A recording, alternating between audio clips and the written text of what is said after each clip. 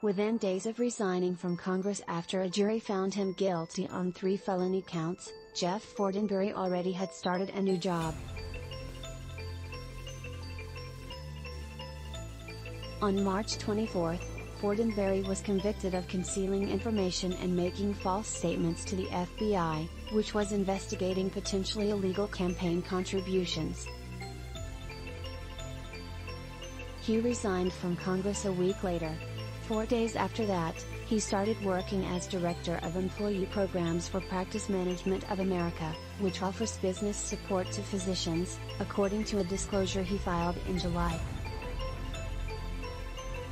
Members of Congress are allowed to negotiate for future employment as long as they notify the House Committee on Ethics within 3 days, according to a 2020 memorandum from the panel.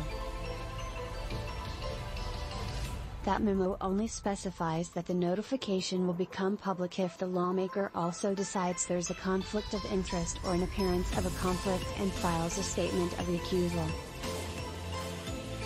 The House clerk only has one statement of recusal on file since 2014, and it's not from Fortenberry.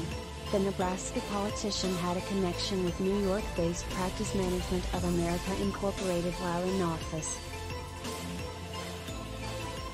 Since January 2018, he has held shares of the private company in his IRA account. His wife also has a stake in the company. Employees of Practice Management of America, who don't tend to be big political donors, contributed $16,000 to Fortenberry's campaign between 2018 and 2022.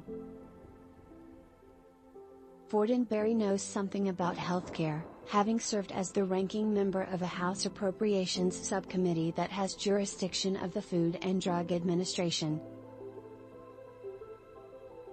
He resigned from that position, and his other committee assignments, after his indictment in October 2021. Fortenberry and Practice Management of America did not respond to requests for comment. Fortenberry, who was sentenced to 2 years of probation, has appealed his conviction.